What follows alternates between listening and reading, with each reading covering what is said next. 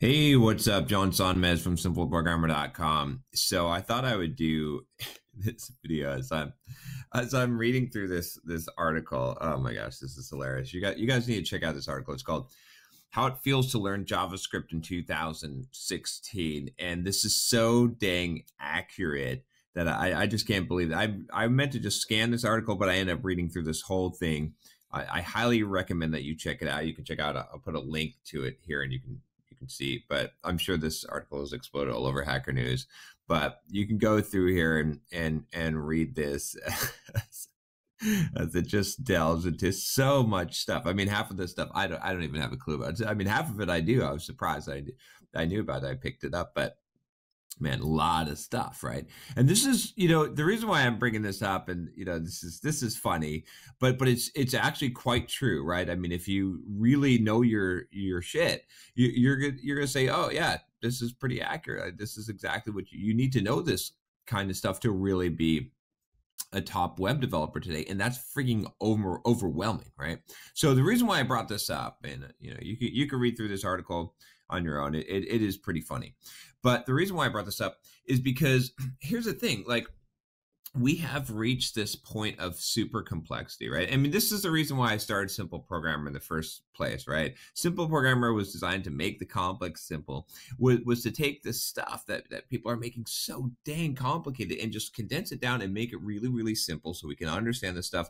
Because software development at its heart, at its root, is not complicated. It shouldn't be so complicated. It's not that complicated, right? I mean, there's definitely, it's not trivial, okay? But it can be simple.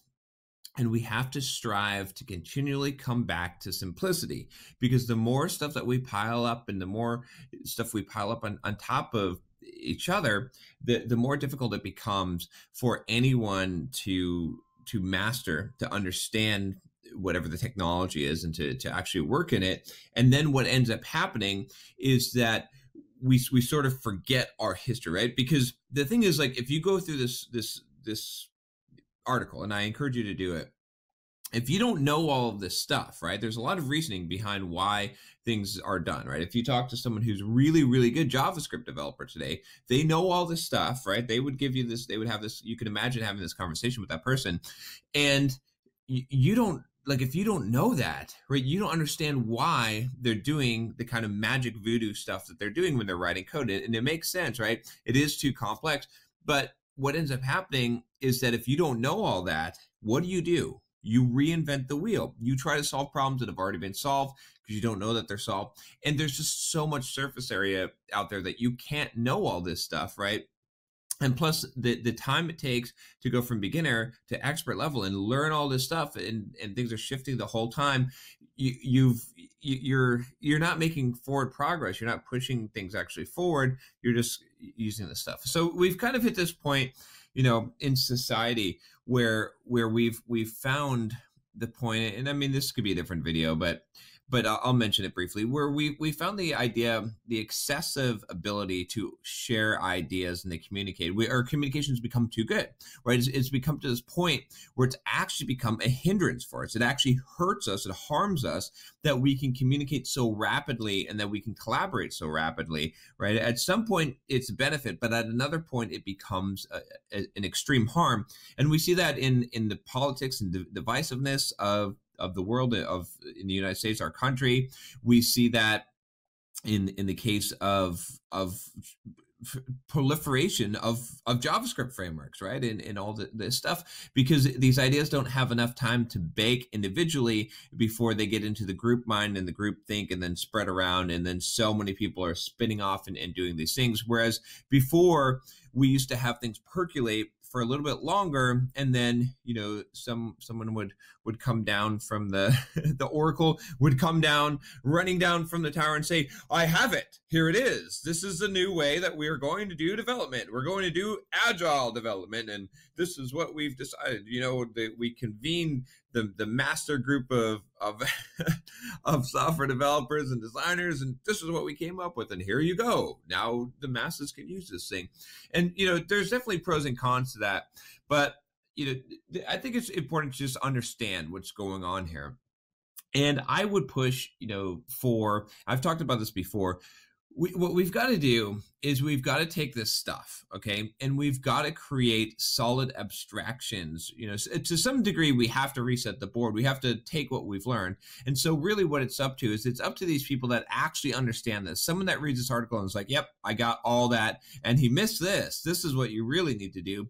Those kind of people, if you're one of those people, one of the things that you can do in order to really advance the state of where we're at is to crunch things down and simplify them down as much as possible, to take that knowledge and to develop new technologies and new tools or new languages that create solid abstractions that are not leaky abstractions, right? So that we can start programming at a new level and not have to incorporate and know all of this stuff that we don't have to know. Just like, abstractions are important because abstractions are the way that we advance as a civilization. Abstractions are the way that we advance intellectually as a civilization because we build upon the existing things without knowing their underlying structure. And we can only keep so much in our head, right? So we can't know. I mean, if we didn't have abstractions, right, we would not be able to program. We'd have to, if you didn't have abstractions, in order to be a programmer,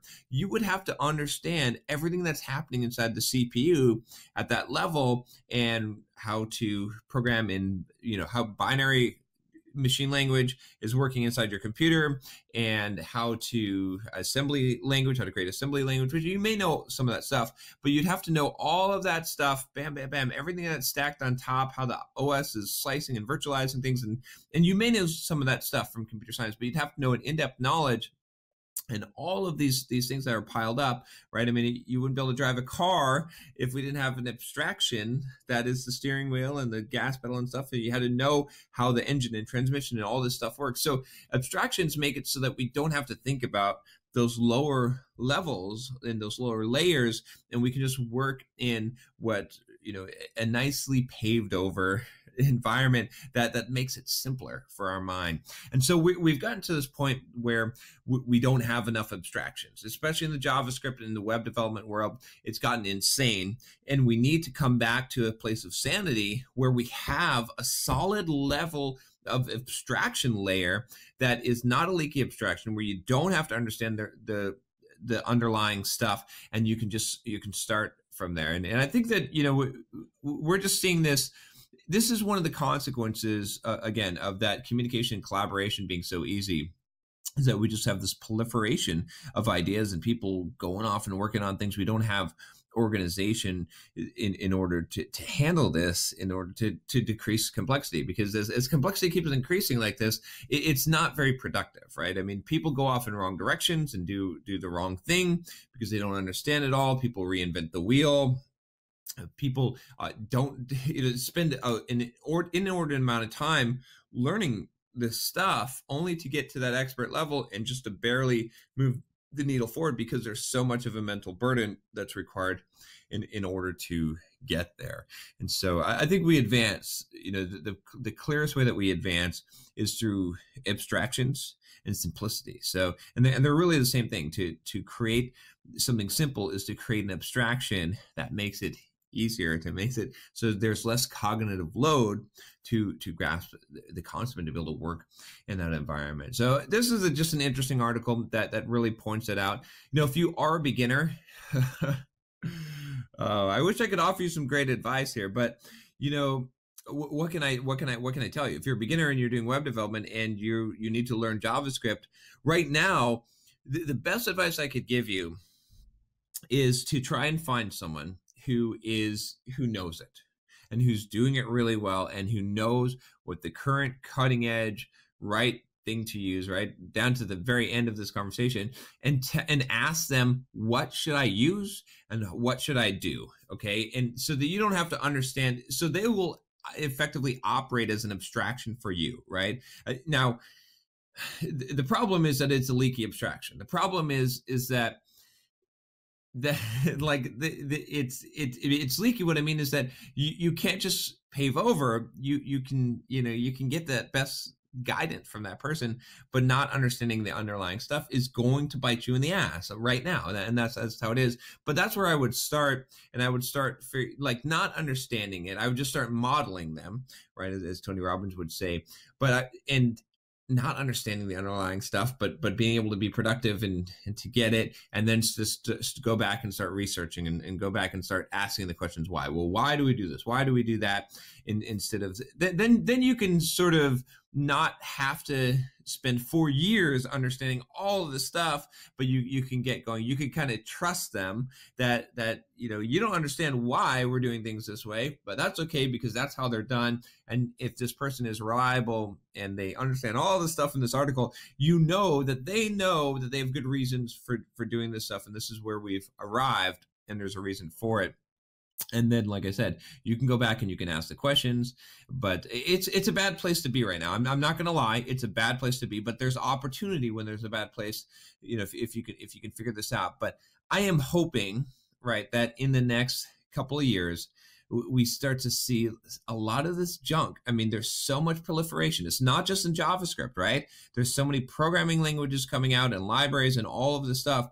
We need to really collapse this stuff down. I'm actually in favor of a single programming language, or maybe just a couple where, like, let's not proliferate these ideas. Let's try to and focus the energy and focus this collaboration down one path, right? And this is so weird because I hate the idea of design by committee and stuff like that, because it's usually so bad. But now we see the opposite of that, right? Where we have this ridiculous craziness and we have this ridiculous proliferation, and now we see why, to some degree. I don't want to go completely design by committee, right? Where we slow things down and it's too slow, but there's got to be a balance. And we're I've talked about this a lot of times. I think I did a video. Maybe we can find the one where I talk about pendulum effect of software development and how we advance, but we always come back, right? We always go back and forth. And so we go from one extreme to the other. Right now, we are in the extreme of extreme proliferation and not designed by committee. And we need to kind of find that middle where we've got a balance where we don't have this kind of crazy shit. Because this is like ridiculously crazy. Like, read this article and you'll see the state of the union of JavaScript, of technology in general. And it's a bad place to be, because it really does stifle true innovation. We're just rearranging the friggin' Lego blocks, and we're not really moving the ball forward because we have so many damn Lego blocks. There's so much cognitive load that we're not coming up with novel new ideas. We're not inventing new and better things, really. I mean, some people are like, oh shit, React.js is the greatest friggin' thing ever. And I love React.js. It's an awesome idea, but it's really not that revolutionary, right? We need to really get to the next level here. And we're not going to do that when we have this proliferation of JavaScript frameworks and ideas, and we can't condense this down and focus in one direction like a friggin' laser beam. Anyway, this is basically a rant video about this. I think I'm going to release this pretty quickly here because while this article's circulating around, but I encourage you to check it out. It's an interesting read. And if you're starting out as a web developer, try not to be too discouraged. Just do what you can. Try to learn what you can. Don't try to learn it all. Figure out a thing that you can develop, a path, like I said, a particular stack framework. And don't worry if you're doing it perfectly. Just try to emulate and model someone who is up to date, who knows all this stuff, and that's going to be your best place to start right now. It just sucks right now. I'm just going to tell you, it just frankly does. But you can do it, right? There's people that are doing this. But yeah, there you go. All right. So anyway, damn it, I almost didn't say anyway. I'm gonna have to train myself to not say anyway. But if you like this video, I do have a request for you. Click the subscribe button below. Maybe, in this crazy world of JavaScript proliferation, that if you subscribe to my videos, I can help you find your true inner peace and not worry about all of this shit. All right. I'll talk to you next time. Take care.